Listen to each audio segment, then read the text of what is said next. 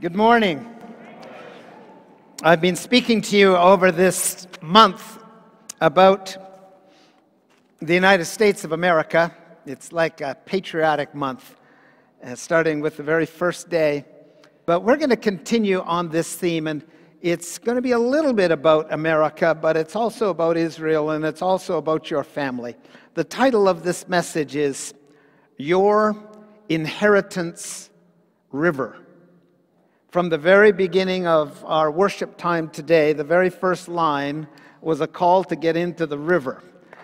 Yeah, and I noticed that Tony led us. I had no idea what the song selection was going to be, but that she led us in songs about getting into the river. And even when she exhorted, she said, it's time for you to get into the river. Well, I want you to know that this river is a kingdom of God river.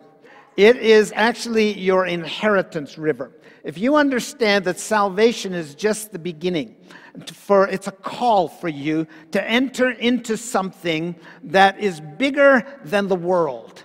This is the kingdom of God. It goes from one end of the universe to the other. Its leader and maker is God Almighty Himself. Its champion is Jesus Christ, His Son. And every man and woman of God who has come late or come early, who has come from generations or has just lately been adopted, has been called to be part of the great family of God. But this family of God is bigger and better than your own family, because this is God's family, and your family should be a part of His family. But this is your inheritance. It's what you have been called to. We're going to look into Joshua chapter 14, but I want to say before we get into Joshua 14:6, that 1 Peter chapter 2 verse 21 says this: for this reason you have been called, that you might inherit. Would you say the word inherit? That you might inherit a blessing. Because this isn't just a blessing that you get. This is something that is going to come to you from the Father above once you step into this. It is so big. It is like a river. It is like you're in the desert. You've come from a strange place. Everything is dry. No trees are growing. And all of a sudden you look over the edge and there's the Grand Canyon with a huge gushing torrential river rushing through it. And that's what you've got to find, and that's what you've got to step into. And when you do, everything about your life will change, and the direction of your future will change, and the blessings of God will come on you so powerfully that you'll be fit to be tied and want to have kittens. You will be so excited that you'll want to dance and laugh. And you will say, how could this happen to me? A poor person, a rejected person, a lost person, a lonely person, somebody who has been out there in the fringes and beyond, in no man's land with no hope and no success and only drudgery and pain and even some abuse. And yet here you are today, ready to step into something that is the divine purpose, predestined, organized, sovereign blessing of God for your life. And this is your inheritance. It's what Jesus died on the cross for you to come into. It's called the glory of the Lord. It's better than the glory that you get when you get goosebumps or even have some special manifestations in a church service. This is the glory of the Lord that covers the earth like the waters cover the sea, and you've been invited to the party. I don't want you to miss this river. I don't want you to be hopping around and trying to find something on your own, because you cannot create this river. You cannot make your own ministry. You cannot create your own design. You have to get into the river of God where the blessing is unstoppable and it overflows so powerfully, and it takes you in a place where you can't touch the bottom and you can't touch the shores, but you're in the refreshing, glorifying power of the living God. So hallelujah, I want to speak to you about this today. So would you open your Bibles to Joshua chapter 14, and we're going to read about an old man. Well, some people wouldn't say he's old, but he's 85, so you can determine whether that's old or young. One day, if you're 85 years of age, you'll be called a kid. And those of you who might be 85 years of age who are here, you might still feel you are a kid. But in the millennium, the Bible says if somebody dies at the age of 100, they'll say he must have been cursed because he was just a youth. Because everyone there lives till 1,000 and then into eternity and beyond. So we look at Joshua chapter 14 and verse 6. Now the men of Judah approached Joshua at Gilgal, and Caleb, son of Jephunneh, the Canaanite, said to him, "You know what the Lord said to Moses, the man of God, at Kadesh Barnea, about you and me, about Joshua and Caleb. I was 40 years old when Moses, the servant of the Lord, sent me from Kadesh Barnea to explore the land. And I brought him back a report according to my convictions. But my brothers who went up with me made the hearts of the people melt with fear. I, however, followed the Lord with my God wholeheartedly. So on that day, Moses swore to me, he promised me, the land on which your feet have walked will be your inheritance, and that of your children forever, because you have followed the Lord my God wholeheartedly. Now then, just as the Lord now, this is 40 years later, and he is now 85 years of age, 45 years later. And now, just as the Lord promised, Caleb said, he has kept me alive for 45 years since the time he said this to Moses, while Israel moved about in the desert. So here I am today, 85 years old. I am still as strong today as the day Moses sent me out. Say hallelujah. I'm just as vigorous. Ooh, I like it when people are vigorous. I'm just as vigorous to go to battle now as I was then. Now give me this hill country that the Lord promised me that day, 45 years ago. You yourself heard then that the Anakites were there and their cities were large and fortified, but the Lord helping me, I will drive them out, just as he said. Then Joshua blessed Caleb, son of Jephunneh, and gave him Hebron as his inheritance. So Hebron has belonged to Caleb, son of Jephunneh, the Kenizzite, ever since, because he followed the Lord, the God of Israel, wholeheartedly. Hebron used to be called Kiriath Arba, after Arba, who was the greatest man among the Anakites. All right, now let's pray. Lord, we welcome the word of the Lord, the increased power of the Holy Spirit. We're on the very verge, Lord. We're on the precipice, looking over the edge of the canyon at the river. Some are in the river, but some are still needing to get down the canyon floor and to get into the water. Lord, we don't want to be running across the desert trying to find a little oasis. We want to get in the river. We speak your blessing today, and we receive the inheritance that has been promised us. We speak it forth in Jesus' name. Amen. Now, this huge river is not just something you get into because you're saved. It's not something that you get into just because you sing, "I'm so glad I'm a part of the family of God." This is something that is organic, it's dynamic, it has to do with fivefold ministry, it has to do with the government of God, it has to do with you finding your place of joining and getting your feet into that place. It is a journey that you go on until you find the goal at the other side of the rainbow, where you say, this is it, this is your kingdom, this is your government, this is your purpose. I am not going to miss it, come hell or high water or any kind of political political opposition or whatever takes place with wars and rumors of wars or earthquakes, nothing is going to separate me from my inheritance in the land of God, in the promised land. But you cannot find this yourself. There has to be a family. You've got to be connected to have an inheritance. I did a little research and found out there's only 4 main rivers in the land of Israel. And one of them, of course, is the Jordan. And another one just comes out of the country of Jordan and just is in Israel for a short time before it becomes part of the Jordan River.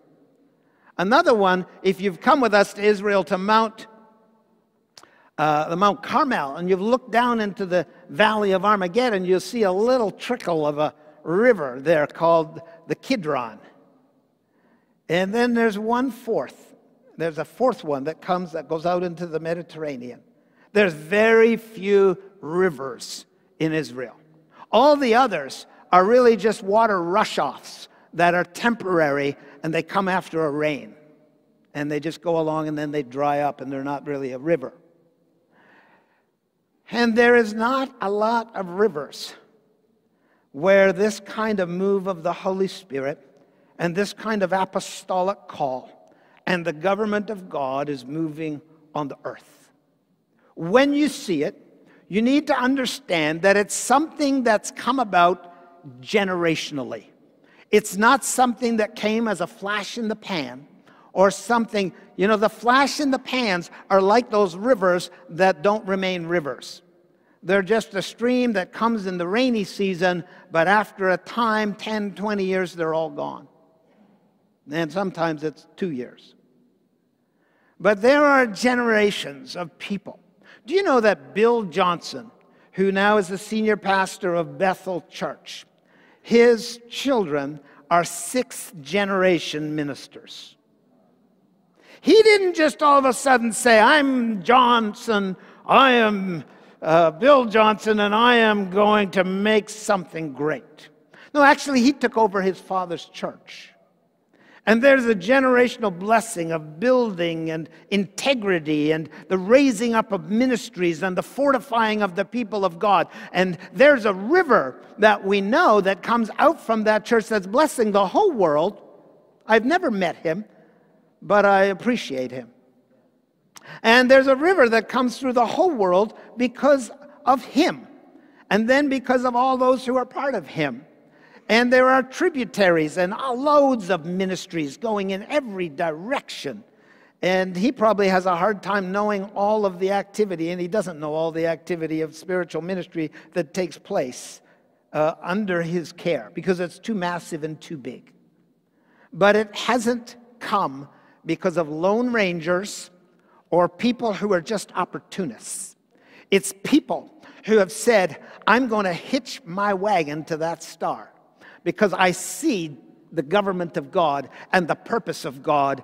And if all your journeys across the earth, if you find the people of God that are moving in the purpose of God, they're not playing church. They're not just having a nice religious country club, but they're serious about the world, that this is my Father's world. They're serious about evangelism and seeing souls saved. They're serious about hearing the prophetic word of the Lord and praying in step with God and sending out missionaries and blessing Israel and loving to worship and adore the King of Kings and preaching the word of God with courageous strength. When you see this and you see that those people are not just proud, arrogant, don't touch me, kind of live in ivory tower people, but those are people who have become family, like bone of my bone and flesh of my flesh. We are the people of God. Once we were not the people of God, but now we are the people of God. And once we had not received mercy, but now we have received mercy. And when you see that, and you see the government of God, and you see a reformation at work, and you start to see revival bubbling up, you say, I want to be part of that, and I will grow there. I will plant my feet there. I will see another tributary come in, and I will bless what God is doing on the earth. And when you do that, you will receive an inheritance. See, Caleb and Joshua here are going to receive an inheritance that comes from Moses. God promised to Moses, let my people go and bring them into the promised land that I will give to you and the descendants of Abraham. God gave the word to Moses, and then he led the charge. And everybody that got connected with Moses, let me tell you, they were all slaves. They were all in Egypt under the taskmaster's whip. They were all under the tyranny of Pharaoh. But they became part of the great family of God because they found Father Moses, and God had ordered Father Moses to do certain things, and that was extensive. It was catastrophic. It was taking 2 million people out of their homes with children and moving them into the desert and taking them to a promised land. And there were so many people who had different ideas of what church life under Moses was going to be all about. And some of them said, I'll see. And after 3 days out into the desert, they wanted to go back to Egypt. They missed the onions and leeks. You can tell they were from the Mediterranean. They missed, obviously, their falafel. And, the hummus and all the good stuff. They missed it. They wanted to go back. And God said to Moses, just keep going forward. And he had a horrible time trying to pastor that crowd of people because there were so many complainers. And because of their complaining and their negative hearts, it took 40 years of wandering in the wilderness that should have only taken 40 days. And 40 years later, these two adopted spiritual sons step up to the borders of the promised land. Moses himself doesn't go in, but the millions of Israelites go in under the leadership of these two, Joshua and Caleb. And 5 years after they get into the land, Caleb is now 85 years of age, and he's still fighting. He's fighting for his inheritance. See, nobody gets into the family of God except you get chosen. You have to be adopted. It's not that you're born as a little baby into the family of God. You have to be called, you have to be chosen, and you have to be adopted. With a spirit of adoption has to come upon you. And then you become part of the family of God. You should find a father. You should find mothers. You should find brothers and sisters. You should find children. You should see yourself as part of the community of the redeemed. And you should be a part of that for positive, faithful strength. And if you have found the government of God in your area, whatever church you come from, if you have found that, there will be increase. There will be love. There will be wisdom. There will be power. There will be the anointing of the Holy Spirit. There will be deliverance. There will be healings. There will be intercessory prayer. It will be so much going on that you cannot visit and be a part of it all. You will find your place in it and just love it because this is the kingdom of God. So I want to ask you, and please don't answer out loud because the person beside you might not have worked it out yet and they might feel embarrassed. But have you found this inheritance river? Because you will get saved fine all by yourself in Jesus. But you will not get this inheritance river unless you come to his government. Because it's not just about Jesus. It's about his people as well. And I want to show you a little bit about something that was a surprise to me. Because I didn't know that in 1995, how many years ago was that? 23 years ago, Derek Prince, my grandfather, how many of you have heard of him before? Just let me know. Okay, so, yeah, you're saved. Yeah, so he was celebrating his 50th year in the ministry 23 years ago. We were ministering up in Canada, and we came down for Grandpa's service of dedication and celebration of 50 years in the ministry. We came down here. Morning Star was not in their building yet. In fact, I had lunch that day with Rick Joyner, just he and I. And he talked to me about the Comenius School and what he was planning to do for that.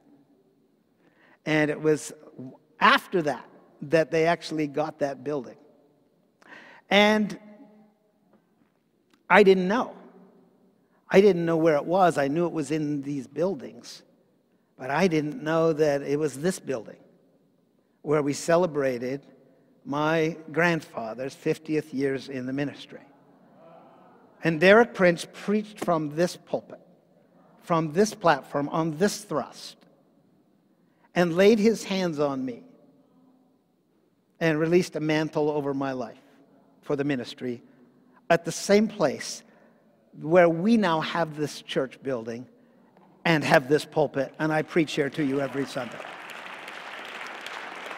This is called the fingerprints of God and the inheritance. My grandchildren are fifth-generation ministers. And on both sides, on my mother's side and my father's side. Pastor Elizabeth there and Pastor Matthew over there in the sound booth are fourth-generation ministers of the gospel. Yeah. So it's amazing. Now, I want to show you some pictures of this. Now, these pictures were, I didn't even know it was this building until 1 month ago. Yeah, there we are. That's Grandpa Derek and Ruth in the background. And this is our thrust right here. I was a shock because actually Joy, my wife, was doing spring cleaning, and she got out this box, and there was stuff, and she wants to throw away everything we don't need. And I like to say, well, we might need it, you know. That's two different halves of the picture. And I said, let me look through all these photos. And there was my dad's photo album, and I hadn't seen these photos before. And I looked, and I said, hey, that was the 50th anniversary of Grandpa Derek, and we were there with our kids when they were little. And it's in our building. Oh, my goodness. Yeah, so let's look at the next picture here. There's Grandpa Derek and Ruth preaching from right here. All right, 23 years ago. Please give us the next picture. Now, just stop here for a second. You see that beautiful young lady with the white and kind of, is that a tunic dress? What? It's the gray, yeah, the white shirt and the gray dress in front. That's Pastor Elizabeth right there with the bun up on her head. Yeah, and that's my mother beside her. And just behind my mother is yours truly. Yeah. And there's Grandpa Derek with the plaque that he received that day. And you see way over the very furthest person with the nice shaggy mop of hair, that's Matthew. All right, let's look at the next picture here. Now here's our family, and with Derek and Ruth. And you see that guy with the white shirt and his hand in his pocket looking super cool? That's Matt. And just in front of him is myself. And there's my mother beside me, and those are members of our family on this stage praying like we do every Sunday when we send out missionaries. Isn't this incredible? Let's look at another picture. And here they are, sitting right here. The children are sitting here being prayed over and blessed. And there's Elizabeth in the very back of that group that's sitting down. Yeah. Yeah, so that's our gang of kids. All right, next picture, please. Now, you see the gentleman here in the black suit and the glasses? That's my dad. And he's out in the front here doing a Jewish dance with all the kids. Yeah, well, David's his son. Yeah, and there in the background is Elizabeth and Matthew in that dance circle with their grandpa, my dad, dancing right here 23 years ago. Can we have the next picture? And here we are. There's Elizabeth again. She gets in every picture. Do you notice that? And behind her is myself, and there's my mom right there hugging Grandpa Derek, and she's gone to be with the Lord. Her name is Magdalene Katz from the tribe of Levi. Next picture, that's it. All right, praise God. Thank you, Luke. So I wanted to show you that because things don't happen in a vacuum with God. He has these plans and his fingerprints are on our lives when we don't even know what's going on. We don't even know. In fact, it may take us 25 years to catch up with something and to say, hey, that connects with that and that connects with that. Now, I need to tell you about my mom, because if not for my mom, there wouldn't be this family. You know that there were 9 girls that Derek and Lydia adopted. One was a black African girl. I have an aunt who's as dark-skinned as any person in this room. And my other aunts are either Jewish or they're Arab. My mother's Jewish. 9 girls in all. My mother was born in Tel Aviv, and her birth was highly suspicious. We have her mother's name on the birth certificate, but not a father. And she was brought by the rabbi to Ramallah, to an Arab town where my grandmother, of course I wasn't born yet, where she was caring for little children and preaching to Arab ladies in Israel. And she ended up helping 80 kids over the next 10 years. Kind of a in-house orphanage that she had. And she adopted several of them. My mother was the 5th child to come, and she came when she was 5 days old. I have her birth certificate. Born in Tel Aviv. No doubt she was almost dead when Lydia took her in, because this rabbi just came to the door and threw the baby into Lydia's hands, because Jewish people don't give their babies over to Gentiles. But the circumstances which we don't know about must have been so difficult about this baby's life, and the shame it might have brought on the family, that for this reason or some other, she just got plunked into the hands of Lydia, who had a 1-room little house with a concrete floor, a pump for water out in the courtyard in front, and an outhouse at the back. And she had opened up her suitcase and put a baby in the suitcase and used even her clothes as blankets. She only had a bed, a chair, and a dresser in that room, and she was a single lady, Lydia Christensen at the time, and she went there by faith. So, the later Derek came, and they adopted 9 of these girls, and my mom was 15 years of age when the flag went up and Israel became a nation. Then they had to flee for their lives because of the war of independence that broke out, and they almost were killed several times. And so my mother is really a refugee, a Jewish refugee, who was rescued from the land of hostility and war by 2 Europeans, Derek and Lydia Prince. When they got to England, they married my dad, who was a preacher of great faith, who sat under Smith Wigglesworth and was an amazing man of God. And these 2 families, my dad born in China on the mission field, brought to England. Derek Prince comes, starts a church north of London, and my dad becomes his assistant pastor. He marries my mom, and I become the firstborn of the Jewish family, the Jewish mama. So I hope you can see that it doesn't matter where you're coming from, or how bad your situation has been, or how close to death you might have come, or how ripped apart and how tattered your life might look at this time, if you get into the river of God, the river of God's inheritance, you go from something that is empty and dead and hopeless into something that's full of life, but more than life. It's full of the glory. It's full of the abundance. It's full of the power. It's full of the government of God for your life. When I was a young man in the ministry, I said the most important thing, I was already saved and filled with the Holy Spirit and preaching every Sunday. I said the most important thing is that I find the government of God on the earth, at least a part of it, and I get connected because I know that's the river of my inheritance.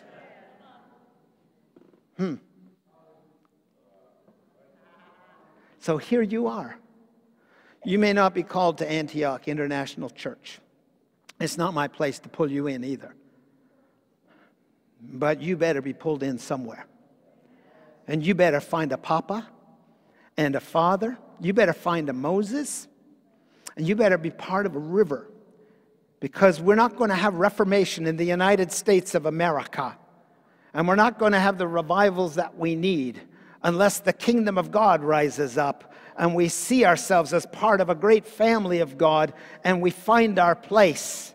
And we're not just opportunists who are running here and there for the finest meal, but we're people who are connecting and being cemented together in the power of the Holy Spirit for the government of God and for the glory of Jesus. And the Lord will honor that, and He'll bless all who are a part of that. So here we are. This isn't just about my family. It's about Israel. Israel has this promise over the land of Israel and over the people of Israel that in the last days, the mountain of the Lord's temple will be lifted higher than all the other mountains. And people from all the nations will stream unto that place. And they will come to worship the Lord God Almighty. And He will teach us His ways. And He will call us to take all of our weapons of warfare and melt them down into agricultural implements. And there will be no war on the earth anymore. And there will be one name, and His name is Jesus Christ over the whole earth. But this happens in Israel. Israel is not like any other nation, for God has chosen this. They're called the chosen people. That's the chosen land. It's the promised land, and it's the place of God's government. It's where His headquarters will be. So that's why the Bible says that the Lord loves the gates of Zion more than all the dwelling places of Jacob. And that's why the Bible says, if I don't make Jerusalem my highest joy, let my right hand lose its cunning, and my tongue cleave to the roof of my mouth, if I don't make Jerusalem my highest joy. Because that's His government, that's His place. And that's where King of Kings is going to sit on the throne and rule the nations. And that's why we have to be in partnership with what God is doing in Israel today. So Israel is not where it needs to be, but let's face it, the church is really messed up too. And most people who call themselves Christians around the world might not even be born again. So it's easy for us to point a finger, but we need to look at our own front door. And there's going to be a restoration in the church, and there's going to be a restoration in Israel. It's in the Bible, and Jesus will have the last word. And you will see this, for some of you, in your lifetime. This is a time of restoration. And there will be an inheritance that comes to the people of Israel. Listen, God has enough inheritance to go around. Don't feel you're going to miss out if you jump into the river of God's purpose and you do everything that God calls you to do. Let me point you in one other direction, and that's the United States of America. This nation, this end-time nation, this is God's end-time nation. This nation was founded for godly principles, to be based on godly principles, to be a Christian nation. It has the purpose of blessing and supporting Israel. It has the purpose, by God, of being missionaries to the world. It has the purpose, by God, of breaking tyranny around the world. It has the purpose, by God, of feeding the hungry and the poor and giving homes to those who don't have it around the world. This is God's end-time nation. And in the times to come, it will partner with redeemed Israel and see this world turned upside down for revival. As the church goes in America, so it will go around the world. Now, prophetic word today from Pastor Chuck that God's working through this imperfect man named Donald Trump. But it's really about the church. I thought that was profound when he said, this is really about the church. You might think this is about just this nation and us turning such horrible things like abortion around and standing with Israel and supporting the family. But it's really, I think, a wake-up call to the church. And that's the hour we are in right now. The call for intercessors, the call for holiness is right here in our hearing today. So this nation is going to come into its inheritance. The heyday for America is coming. Get ready to dance in the streets. Get ready to have church at the supermarket. Yeah. Get ready for the love of the Lord to spread across this nation. Don't think that there won't be battle and enemies everywhere there's battle and enemies. But watch what God is going to do. And it has to do with Him releasing His promised inheritance. So now let's go back to the story of Caleb, now that I've given you an introduction. Because Caleb is 40 years of age. Some would say his life is half over, but obviously it wasn't yet. But we call that midlife. And a lot of you might be having a midlife crisis. Some people are 20 and are having a midlife crisis already. And some people are 65 and just waking up to life and they're having a midlife crisis. Yeah. The midlife crisis is when you get to a certain place in your life when you just come to the realization that you're not going to ever be or do the things that you always thought you would do and be. And then you got to deal with it. And you got to say, so then what is my life about? And some people go into a deep depression because they think it's not about anything anymore. But wake up! Wake up and get in the river. This man, Caleb, was 85. Now, he was a patient man. He hooked his wagon to Father Moses because he said that's the government of God. And the Bible says that he was there. But not only that, he was so extraordinary in his life and his attitudes. And he wasn't a complainer. And he wasn't, nitpicking at things. And he wasn't jealous. He was a man of God. No matter where you come from, you cannot use that as an excuse. God will not allow you to say, well, it was because of my dad that I turned out to be such a mess. It was because of the way my mom abandoned us that I turned out to be such a mess. Oh no, today you choose your life. I understand there's a need for healing, but Jesus will heal you. But listen, everybody in the whole world is fighting some battle somewhere. Everybody. So don't let the battle pull you back, slow you down, or stop you from getting the inheritance. It's up to you whether you're grumpy or happy. I want you to know that I'm always happy, even when I'm not. I got this little boy inside of me jumping up and down saying, glory to God, glory to God. Even when you might not see it on the outside. And I refuse to live in an old man's rubble. I refuse it.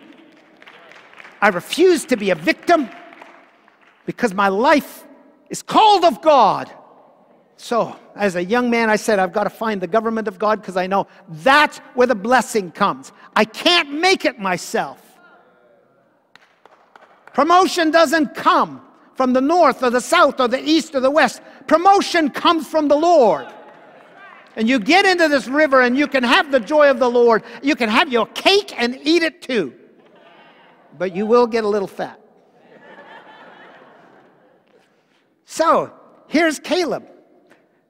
For these 40 years, he sticks with Pastor Moses. Yeah. Because, I'll tell you why. There was no other game in town. That's it. It didn't matter about the music. It didn't matter about the facility. It didn't matter about strobe lights and fake smoke in the background. It didn't matter about cool and satisfying millennials. It was about the government of God. And when you see the government of God, that's it. That's it. And there's many fathers in this region who bring the government of God, and I'm thankful for them all. And across this nation. But many streams make glad the city of Zion. Many tributaries make the river. But if you go from this church to that church to that church to that church, at the end, you won't have a church. You'll just be a visitor. And that's not a place of the greatest blessings. You might get the overflow, but you are not going to be promoted into the kingdom because there's a catapult revival coming. And it's going to come to those who have been equipped, those who have been faithful, those who have proven themselves, just like Caleb. And it starts because of Moses. There's a generational blessing that you can get adopted into. Yeah. So let's look at this man, Caleb. And I'm going to give you 7 things about his life. All right? So this is about you and your inheritance river. What he did is what you have to do. So the first thing is you have to find a father figure in your life who is a real supernatural, Holy Spirit, kingdom of God, government ordained apostle. You have to find that. And it doesn't have to be me. I'm very happy for you to go and find a different papa. But you have to find one. And just like Caleb did. And then he had to be very patient because it was 40 years of hanging around with those nasty church people. Who, many of them just didn't get it. In fact, a whole generation had to die. Oh God, don't let a whole generation at Antioch have to die before we can go into the promised land. Let that not happen. But if we mess around and play around, if we play church, if we look at personal ambition, which Derek Prince says is the worst enemy of the church, personal ambition. If we look at that, we will not get the kingdom of God, and it'll have to go to our children if we don't lose them. Do you understand? This is generational, and it's serious. All of my grandchildren are serving the Lord. All of my children are either in full-time ministry or serving the Lord as if they were. And this is for you. This is not a judgment thing. This is calling you to enter into this inheritance river. It's yours for the taking, but my goodness, it is painful. So Caleb went through the desert for 40 years. Secondly, Caleb refused to hold back. He was chosen for his tribe as one of the 12. You know, Moses chose one person from each tribe. You know how many people were in his tribe? 30,000.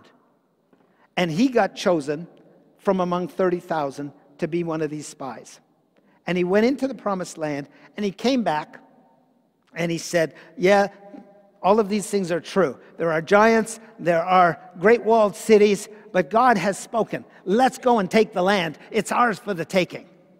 He would not be held back. He was courageous and fearless. And you have to be the same. If you want God's inheritance for your life, you got to go for it. There's a time and a moment when you've got to go for it with all of your heart. And you go for it. And I will cheer you on. I might have to catch you, but I'll cheer you on. The third thing is that Caleb loved the Lord with all of his heart. It says it 3 times in this scripture. And Caleb loved the Lord with all of his heart. Now, your first allegiance is certainly not to me, but it is to him. It's to the King of Kings and the Lord of Lords. He is your Savior. He is your Master. He is your Lord. He is the one who directs you. I'm a helper. I'm a little servant who works for him to help you on your journey. But he's the one you look to. If you can look at me and see him, that's bonus.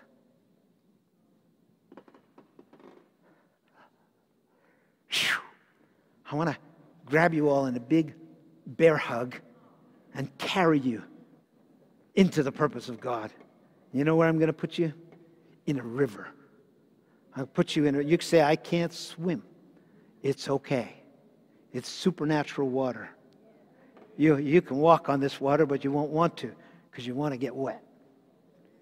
Yeah. So, don't hold back and love the Lord your God with all of your heart. And this has to do with holiness and purity. Integrity is when no matter how deep they cut, they get the same thing on the inside as they see on the outside.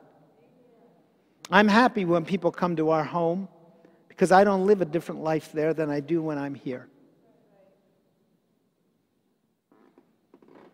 And I don't want to. When I say I love my wife, I really do love her.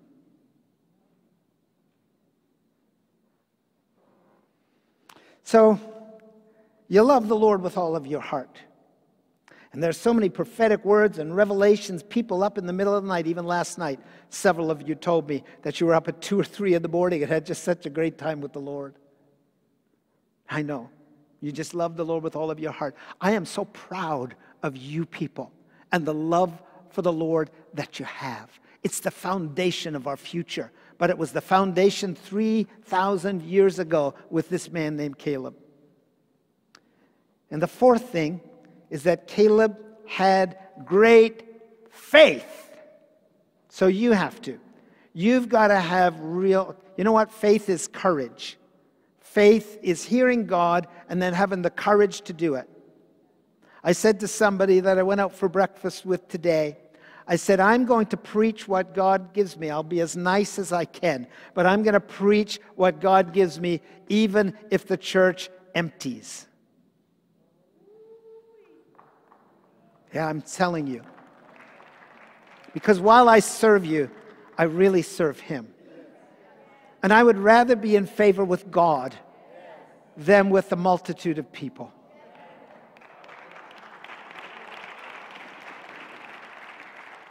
But having said that, I'm not a legalistic, heavy-handed micromanager. I am not that guy. And I don't like that guy. And if you're one of our leaders and you are like that, if you are tight-shirted, critical, bossy, pushing people around, you and I have to have a meeting and I'm going to minister deliverance. Because that is not Jesus. So, you got to have great faith. Having said that, you have to have great faith. You've got to be ready to go to the edge of the Grand Canyon and say, Lord, what do you want me to do? And when he says jump, you've got to say, Lord, I think you said jump. I'm sure that wasn't you. Will you tell me again if that's you and you hear jump and you say, no. That's a mile down. I am not a bird. I cannot jump. That must be from the devil. I rebuke you, devil. But if it's you, Lord, you tell me. And then he says, Peter, jump. I say, all right. If I die, it's your fault. Now listen, I have said those words to God. I said, you've spoken to me. I believe you've spoken to me. I'm going to obey you. It doesn't make sense to me. It's bigger than me. I can't do it. But because I know you said it, I'm going to do it. And if I die, it's your fault. And I've jumped. And every time I have jumped, I have landed into the providence and the provision for promotion. But that's faith. Based on the Word of God, that's faith. Number 5, Caleb was determined to fight. Now this here might be a little bit strange to you, because you might say, I don't want to fight. I want peace. There will be peace in the valley for me someday. Oh no. You need to rejoice and go to war. Yeah. You need to have this attitude in you. See, Caleb said, I want the land that was promised to me 45 years ago, that Moses, my father, promised me, and that God promised me as my inheritance. Say inheritance. Yeah. So then he said, now I know that there's enemies in the land. And there's big cities in the land. But I am as strong today as I was 45 years ago. I'm vigorous. And I'm ready to go to battle. And he does. He does at 85 years of age. And he goes and takes the land of Hebron as an inheritance. So you have to have this fight in you. Now don't fight for something that you're not supposed to. But you fight for that which is the kingdom of God. And you fight for your inheritance. And don't let it go. It's all right. You'll be fine. I've got only 2 more things. Number 6, Caleb always looked for a better future. Always. Even in the desert, even in the time of monotony for 40 years, he never lost sight of the prize and the purpose of God for his life or for the people of Israel.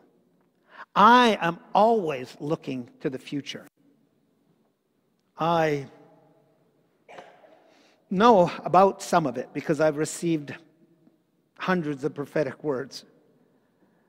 And I know because God has spoken to me about my future to a degree. And I'm always looking for those things. Every step that I take in my life aims towards that future of blessing. And you have to do that for your life. Now, lastly, Caleb blessed the next generation.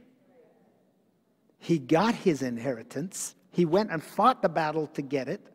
It didn't come easily. He had to go after it himself, but it was based on the word of the Lord. And when he got it, he passed it on. So turn over the next page in Joshua chapter 15, verse 16. And Caleb said, I will give my daughter Achsah in marriage to the man who attacks and captures these bad guys. Kiriath Sefer. And 17, verse 17. Othniel, son of Kenaz, Caleb's brother, Kenaz is Caleb's brother, and his son is Othniel, took the city. So Caleb gave his daughter Achsah to him in marriage. Verse 18. One day, when she came to Othniel, her husband, she urged him to ask her father for a field. And when she had got off her donkey, Caleb was there, her dad. And Caleb said, "What can I do for you, daughter?" And she said, "Do me a special favor. Since you have given me land in the Negev," which is in the desert, "give me also springs of water." So Caleb gave her inheritance. Caleb gave her the upper and the lower springs of that piece of land. This is the inheritance of the tribe of Judah. And that goes on to explain more details. So, this is your journey. It's not just Caleb's journey. It has to do with the river of your inheritance. That's the goal for your life. That's where you've got to find it. You've got to get into it. And once you're in this river, don't get out for sunbathing. Don't get out to find another river unless God speaks to you like that. And he does. And then you follow what he says. But when you find the river, you jump in and you say, "Thank you, God." And then you will be changed. The river will change you.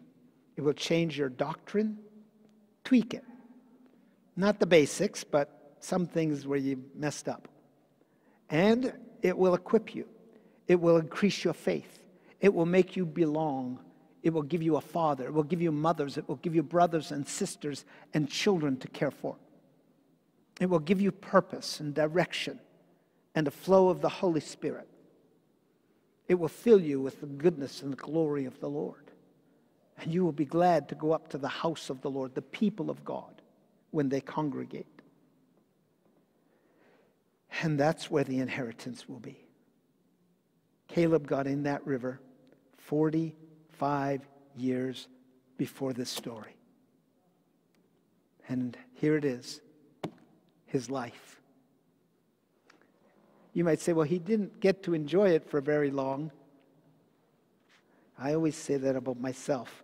By the time I get to everything that God has for me to do, well, it probably won't be, because there'll be always something else. But I'll be ancient. And then what? Well, then I'll go to be with him and he'll say to me, "Well done."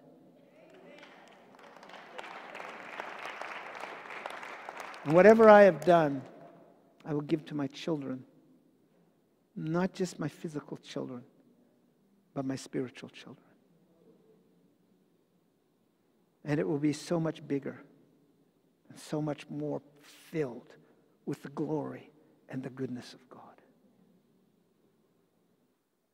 So don't go running through the desert looking for a little oasis where you can sit under a palm tree with a coconut in the middle of the desert. Go to the river and find the glory of God so that your children can be blessed. This is about your children and your children's children if the Lord tarries so long. So this is your inheritance river. If you found it, you are blessed. Most Christians have not. But encourage them. Preach this gospel of the kingdom, not just this gospel of salvation. That's just the beginning. Can you say amen? Amen? Would you stand to your feet? I'm going to pray over you and pray with you. And when we're finished, if you would like prayer, we're going to invite you up here for prayer. But right now, I want you just to come into the prayer of agreement. There's a river that's coming to the United States of America, And it's not just a bless me thing, and it's not just a thing of people getting saved. Those are part of it, but it's much bigger than that. It's thy kingdom come.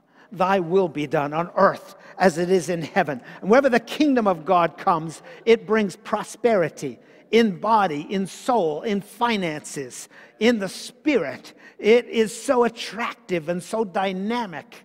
And one day the whole world will be filled with this anointing, this river of God that gushes out from under his throne will cover the whole earth.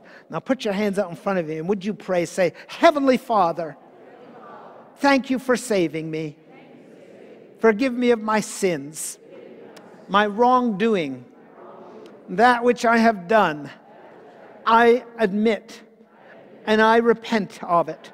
I ask you to wash me now with the blood of the Lamb, the precious blood of Jesus, and forgive me and fill me with your Holy Spirit. I receive your goodness and your power in my life. And today, I willfully embrace the kingdom of God in my life. No longer will I be a foreigner or a stranger or a wanderer, but I am with the people of God, under the government of God, for the purpose of God. I receive your blessing. I jump into the river with faith for your goodness to flow. And let this river cover the whole earth. And let there be revival in the United States of America and in Israel and in the nations. We pray it together in Jesus' name. Amen. Hallelujah. Hallelujah. Now put your hand on your heart. Would the prayer ministry team please come forward? And after I pray with you and dismiss you, then if you would like additional prayer, please come forward. So will the prayer ministry team come?